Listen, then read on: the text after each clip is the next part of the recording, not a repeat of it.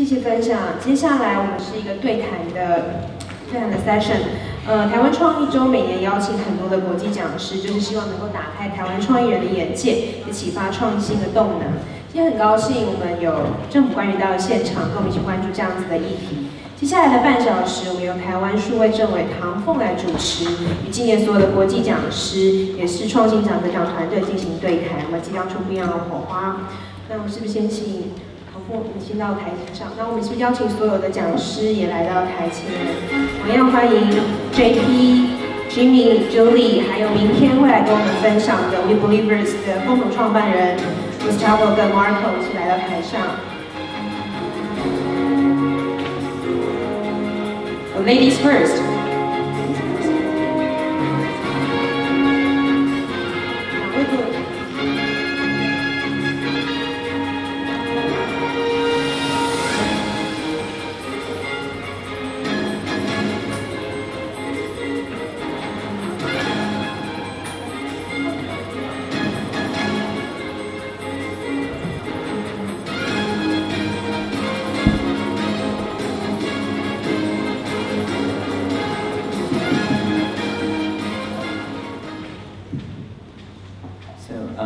Very happy to be here, not as digital minister, just as fans to all of your work. I'm technically digital minister in charge of social innovation, and we see a lot of the common themes that we're pushing forward in the social innovation plan here in Taiwan on sustainable development, on empowering the people, on working with people, not for the people, and things like that. So first of all, thank you for all your work. So I'm actually given a list of questions, and so we will do the sequence from maybe my line, and then the six-pack, and then over to you. But feel free to add on each other's message if you think that you have something echoing or you have further questions based on my questions to ask, if that's okay with you. If it's okay with people, then we'll start. Yeah, we were just talking about my line. It's one of those ideas because I worked with telco to write chatbots in the year 2000, and then afterwards was the Siri team for 6 years. But that idea never occurred to me, maybe because I engaged with smartphones for so long. the simple idea of just having a phone line to serve as a portal to the internet, like, completely eluded the idea. And so, did the idea come from the people in the field, or did you, discover it? And how have it been working in Colombia? Like the impact of the either people-led or Google-led innovations have been working in Colombia. Okay. Well, first of all, thank you so much for the invitation. It's an honor to be seated with these amazing guys. Actually, these are like my role models in the industry, so I'm feeling a little bit nervous. But the thing about my line is the idea came out from two guys, the junior guys from the agency, who their parents are still using legacy phones. So we didn't realize that, we know that there are still people using old devices in Colombia, but we didn't realize how different it is to have a smartphone, because actually we all have, I think so, a smartphone, instead of those who are still using these devices. So they realized that those guys, those people are still missing the internet access because of this technology. So it was very simple at the beginning. It has a lot of challenges to make it real, especially working in partnership with Google. Google is an amazing company in the world, but at the same time it's very bureaucratic in many ways. So we at the beginning, when we saw the idea, it was, as I told you, very simple, but the challenge was to make it happen, especially to get the number, specific number to link what Google does with what MyLine is going to do, because it was very easy to explain to the people if we coordinate the words of Google Words and the number that has MyLine. That was one of the main challenges. And then we bring the President of Colombia to join us. We've been working with them for a long time for the peace process. And he believed that bringing internet to Colombia, increasing the internet penetration in Colombia, was one of the key tasks in order to unite what is happening right now. We've been separated and divided for a long time, so internet could be an amazing tool to connect each other around all over the country. And so he joined us in the project under the Ministry of Telecommunications and Information. So that's the best. For that moment, when we just came to the palace and just presented the first call to the president, he was a little bit impressed that we were still the device were still not very archaic. So the challenge for that moment was to develop the software behind that, which is probably one of the. What happened in the agencies is that we are very emotional at the beginning. So we have great ideas, but we never imagine or realize what is happening later. So obviously we are not engineers, we are just creatives and planners and what is the roles that are in our agencies. So we missed a lot of the steps of the process. We had to learn a lot of things, how to buy a number, for example, how to connect a Google Assistant with the call service, and many other challenges. So for that moment we presented to the president, there was still in a beta version, and then Google came to us and just opened the APIs that they have totally free for the Google Assistant, and that's how more Myline came to life. Now Myline is focused in specific regions of Colombia, because when we just released the video, we didn't realize the answer coming from the Colombians. They were so excited, so the line collapsed with the number of people calling. So right now it has a specific amount of numbers of calls at the same time, and it's focused in specific regions of Colombia. And we are also bringing different data, not only the data from Google Assistant.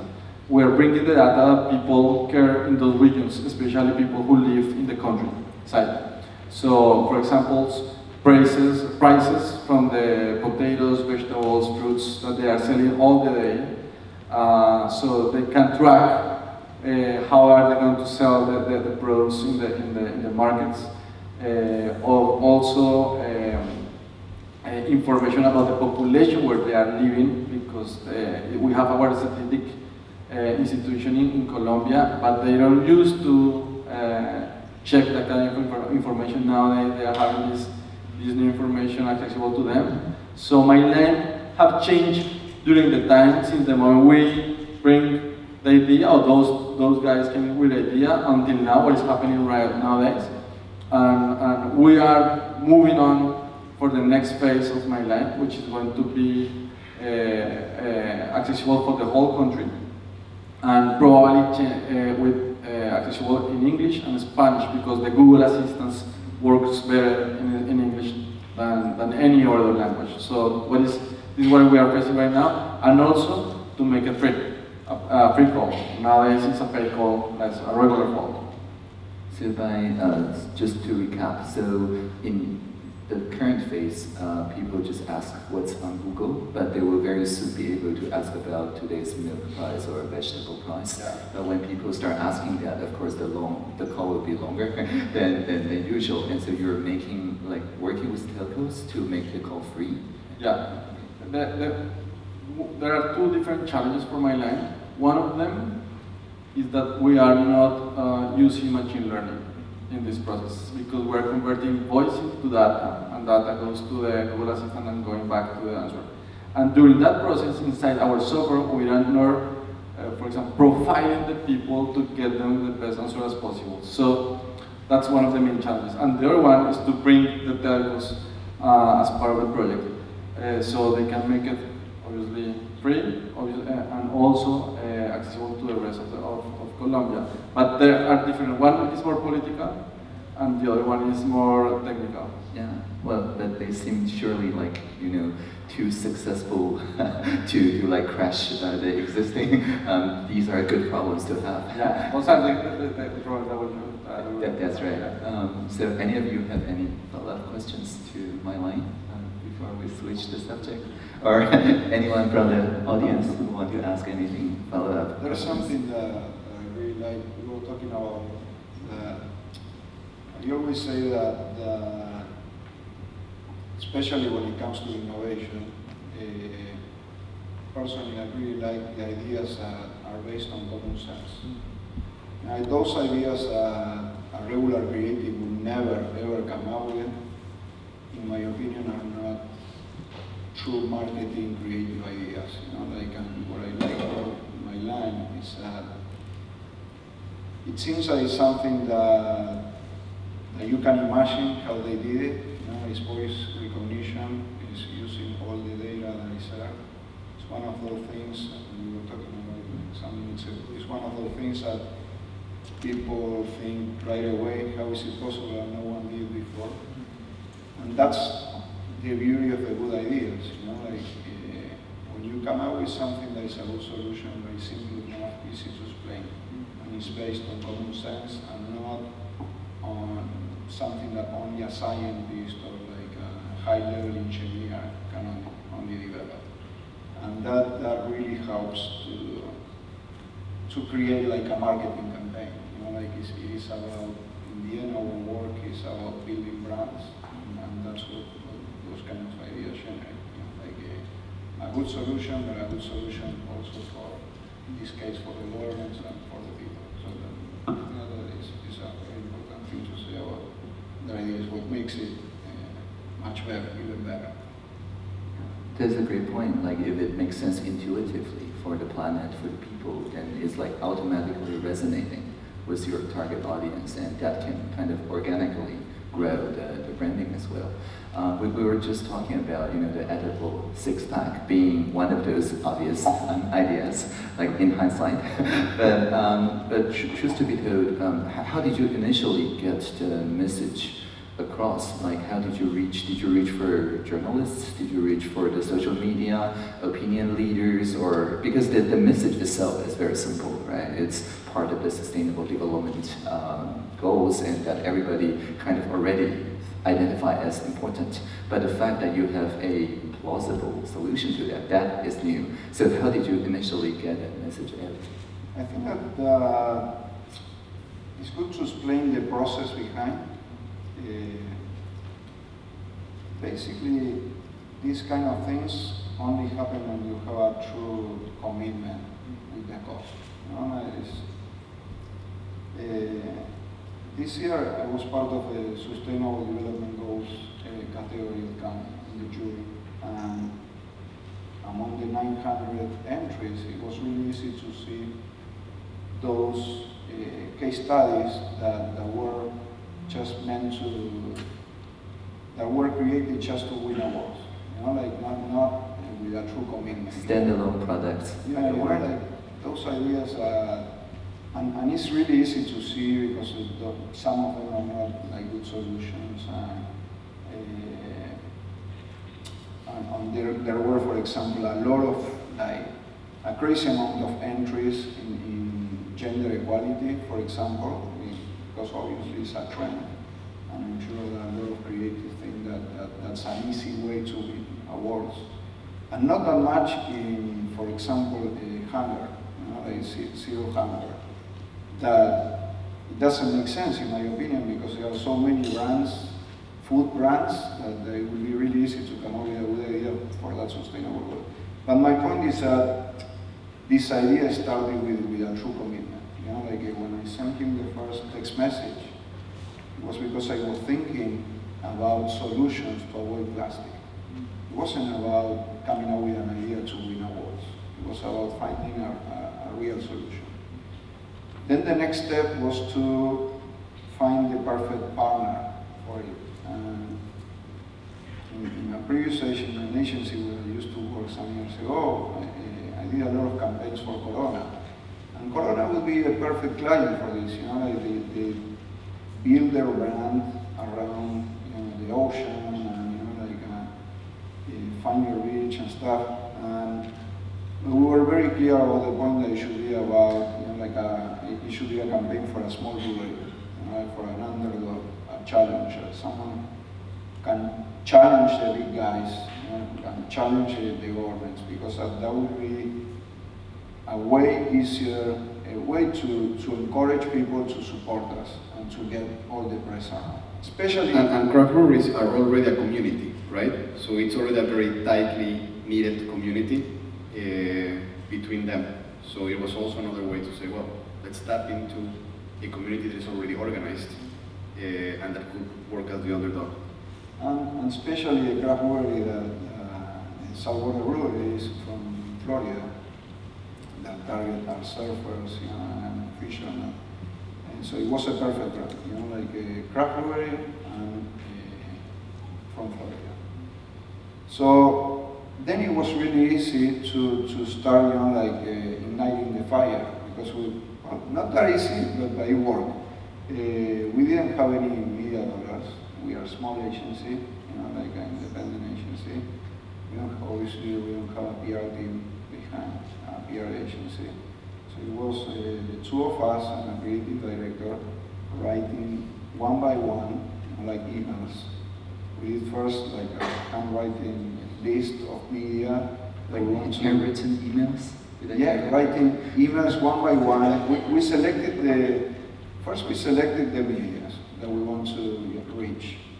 Then, what was a specific editor that writes about sustainability or ocean conservancy or whatever it is against plastic. And we send one by one 65 emails, 60 plus, 60 something. Emails saying, hey, Emily, we love your article about the turtles in the Caribbean Ocean.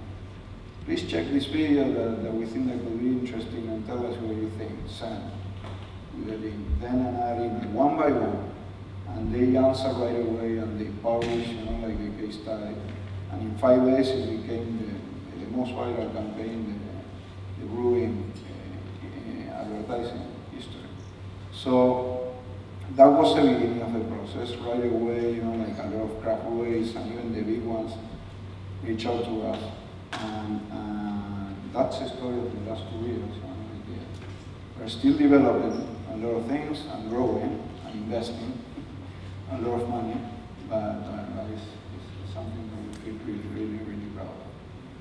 But it sounds great. So first have a purpose-driven mission and not settle for, you know, one award or another award, but really make it a mission and then find people who share the same mission and just. And what I was saying about the common sense, you know, like the divorce experience is another example of the same thing I was telling you about my life.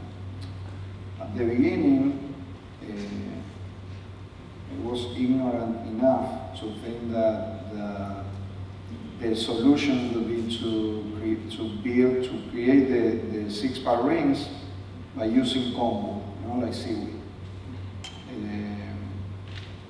Because I don't know, kombu is as well, and I said, you know, like it's as easy of making 6 holes and that's it, and it will be the perfect food for fish. Then we realized that it would never work, you know, like that it will not be resistant enough. Once you take the seaweed from the ocean, it gets dry and it's really easy to break. And on top of that, on one hand we will, you know, like feed animals, but at the same time we will steal their food from the ocean. So it didn't make sense. But the essence of the idea was simple common sense. You know, instead of killing them, we will feed them. With seaweed, with Paulian weed, with sugar cane, with whatever it is, edible, biodegradable, compostable, resistant enough to hold the cans. But that was the idea, you know, it's something that fishes can eat and don't kill them. Okay, that sounds common sense, exactly as you said, and it really is a powerful message. So about your project, which we just heard about, are there anything you would like to share about either the, you know, impact that you wish to make in the mid to long term, and or, you know, how do you phrase or frame your purpose to people who just, you know, hear about this and think, oh, it's a common sense for the first time? What's the follow-up message that you have? So I mentioned it a little bit during the presentation, but the literacy rate for the visually impaired was very shocking, because when we first developed the watch, we thought that everyone could read and write. But turned out that 90% didn't have the opportunity, didn't have ways to learn Braille. And when I visit like developing countries like India, and you really go to those schools and organizations, The problem is that, yes, it's expensive, but it's also because the government has been continuously subsidizing these products. When there's no subsidy, people don't move themselves.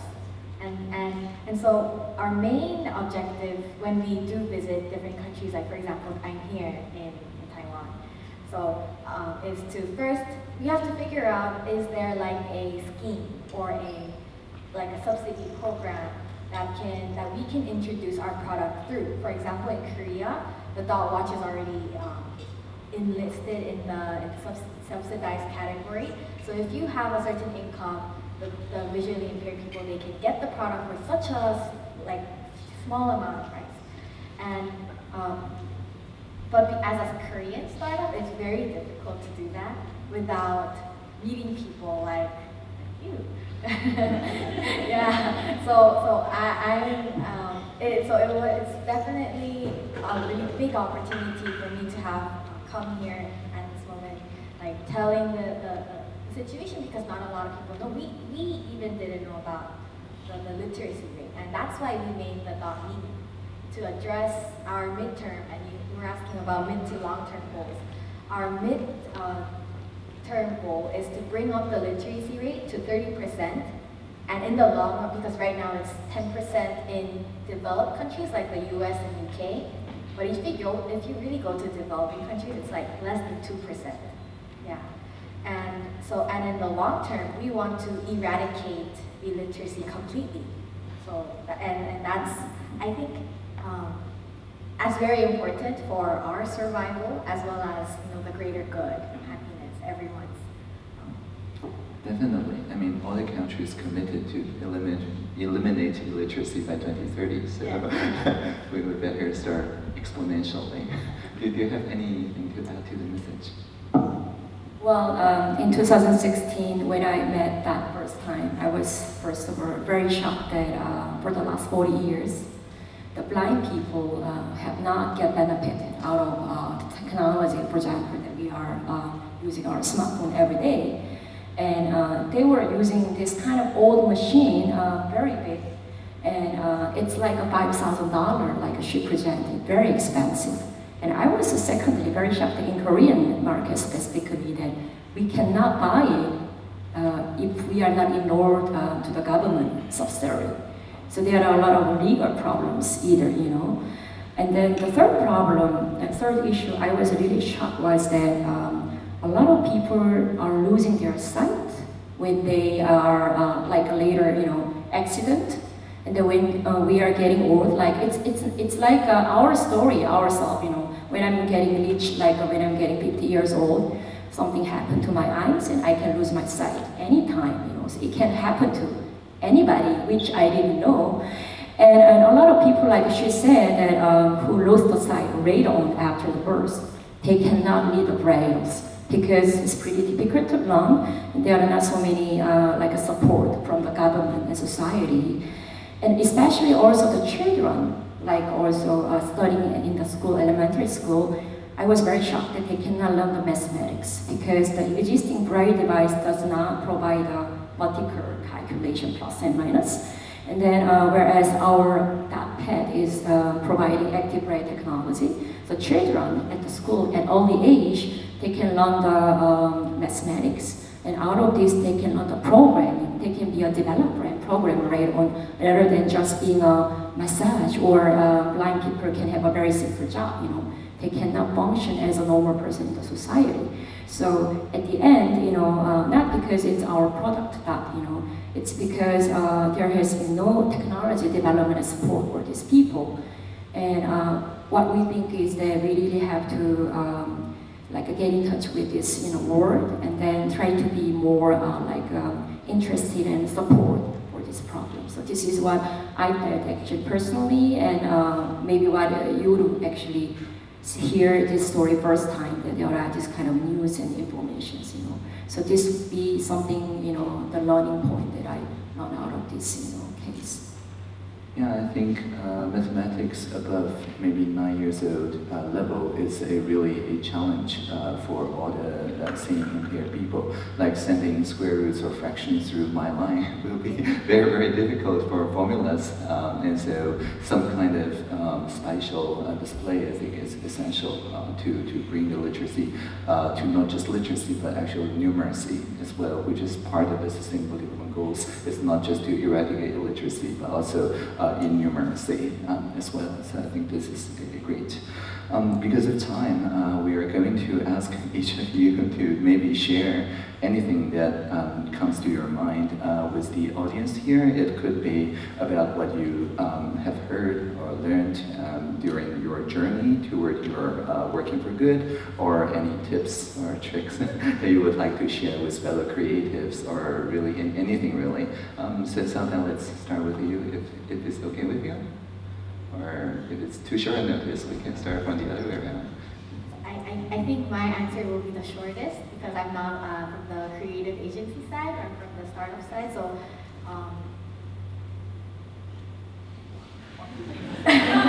It's okay. It's okay. I guess I don't think it's in my position to give tips or tricks, but what we do is we look for opportunities, and when there is one, we go for it.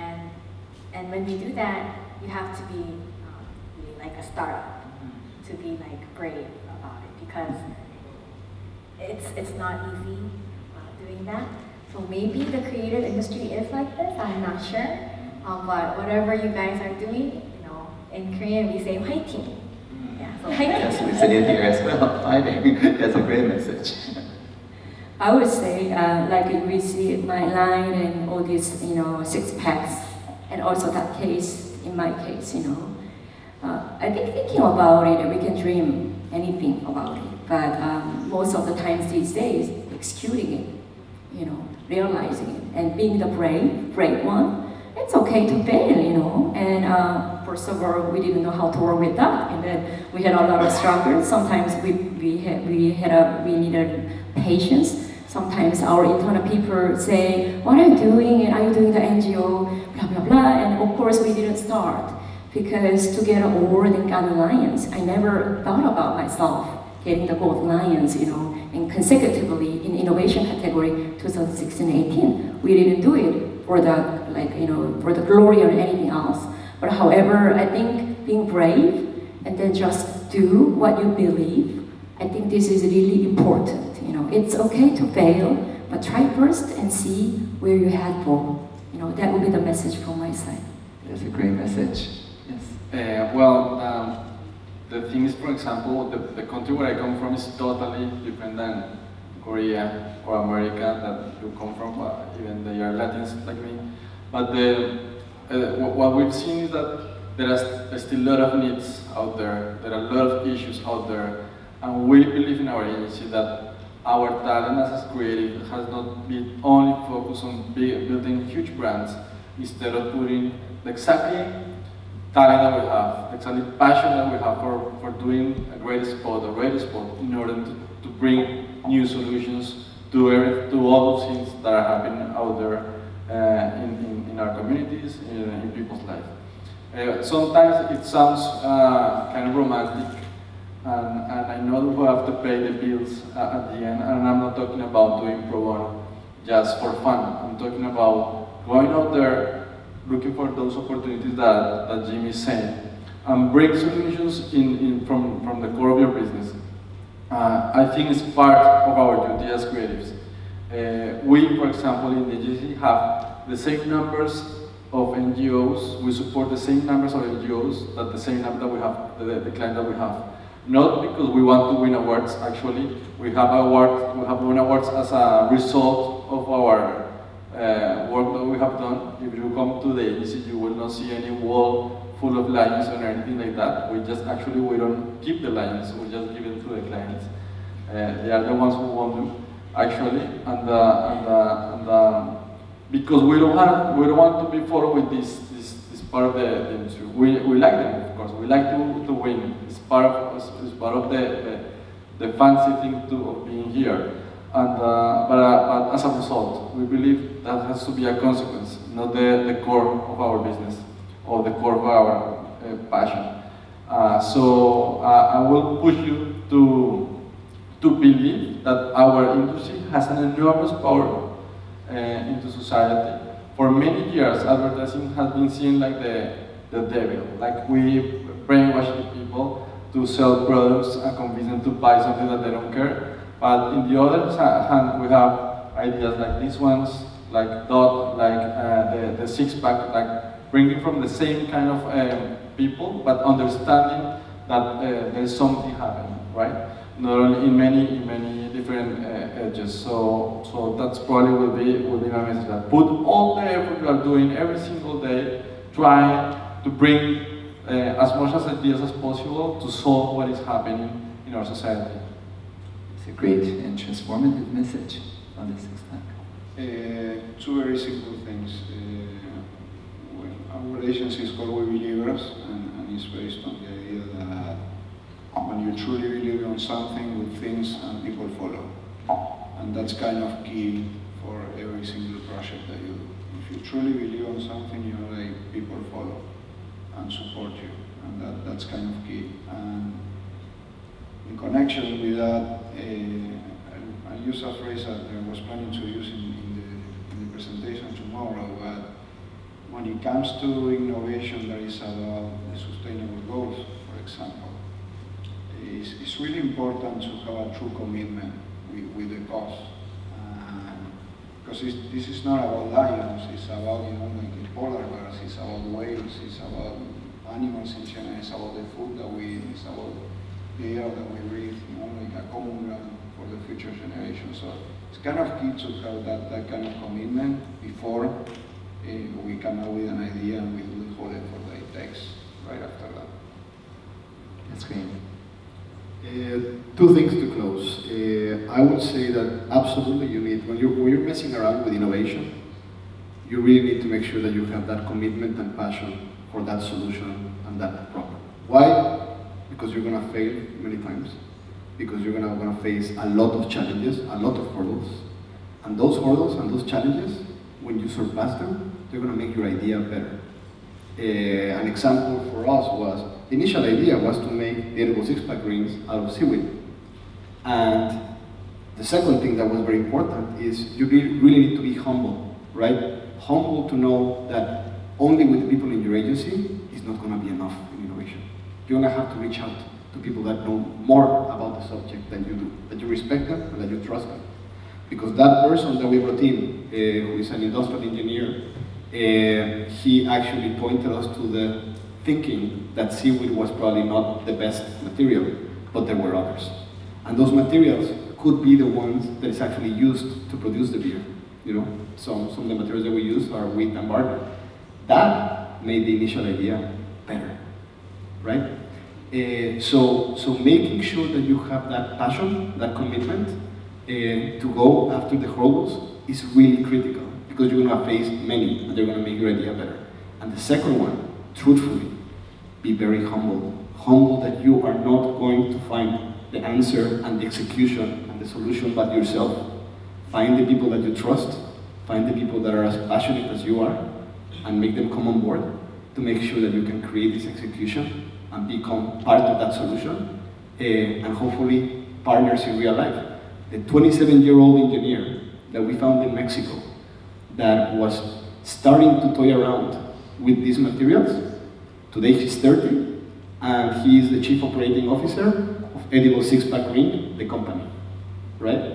And we are partners with him and his company and another group of investors as well, but because we reached out early on to people that knew more about this specific topic and could bring our idea to life. And that is very, very important. I have a question for you. Yes. You know that any innovation process, the maximum goal is to do something that is good enough that in the end, you know, like governments support it with laws or something like that. In our case, you know, if at some point, you know, like governments decide to go against plastic with a law, our product will become much bigger. So, what's your message, your advice for the creatives? What's the best way to make that thing happen? You know, like, what do we need to do? Right. I cannot speak for other governments in the world. I can only speak for Taiwan. And actually, you know, recently that the Taiwanese government decided to ban the use of the in-house use of plastic straws for a very national identity drink, the bubble tea. And basically it really creates a lot of discussion about alternative materials. There's some seaweeds there as well. and also people discovered that if you use a spaghetti noodle, it can last a couple hours before softening. We have a lot of very innovative materials just being thought. Of course, the traditional solution is just a stainless steel straw. But anyway, there's just motivated people to think. But the original push for this ban, actually gradual ban on the take out and in-house first, but then take out plastic use is a e-petition. Because in Taiwan, we have an e-petition system where if there's more than 5,000 people countersigning the online signature, the ministries will have to respond. And if it encourages many different ministries, like in this case would be Ministry around Environment, about economy and even transportation and things like that, then the digital minister in charge of social innovation, that's me, actually convenes the meeting with the petitioner and all the ministries to make out the idea that are common value to everybody, because every ministry represents a different set of positions, and it's very important that all their stakeholders see where their stakes are and also figure out some common values that we can then make into innovations that don't leave anyone behind, that satisfies, we call it Pareto improvement, that doesn't sacrifice anyone's values. And so when we meet the petitioner who petitioned for this gradual ban on plastic straws, we found out that she's only like 15 years old, a senior high schooler, and it's a civic assignment by the civics teacher. It's like the teacher challenged everybody who are 15 years old in the class to find some message that you think will resonate with 5,000 people and make it a national petition.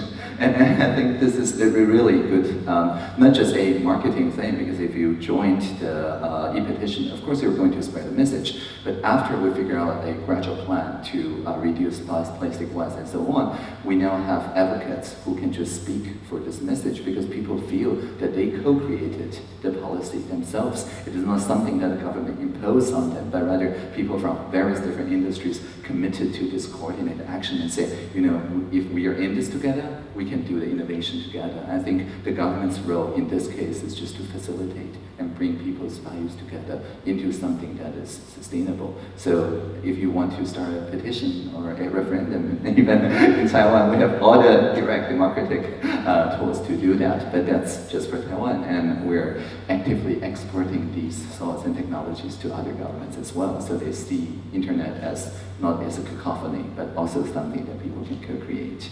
So that would be my answer. And that is a great point. You know, finding, in our case, it was finding that common public enemy, right? The plastic ring. That everyone had seen the photo of the turtle with the plastic ring around deforming the body, right? And all of a sudden there was a solution that seemed really plausible and common sense.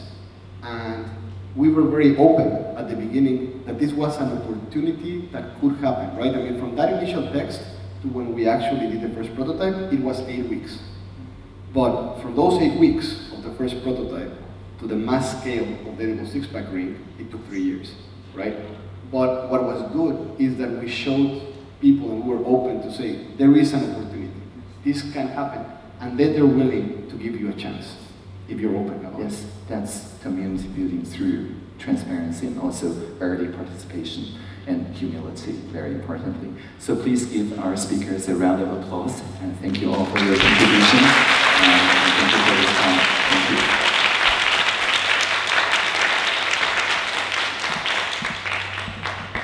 Thank you， 谢谢政委，谢谢所有的 speaker。好，那我们请我们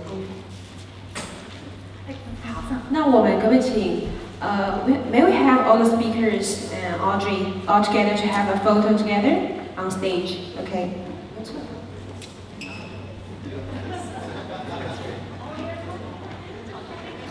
请工作人员麻烦撤下椅子，我们在台上拍一个合照。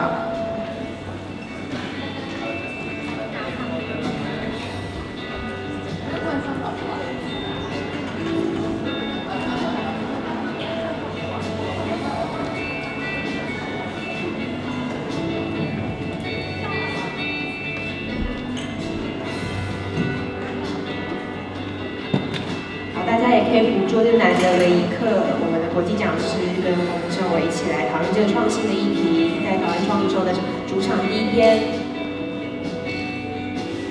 好的。Can everybody give a thumbs up? Give you a thumbs up. 我比个赞吗 ？Okay, thumbs up. Okay, okay. Different angle. 大家可以先拍摄一下。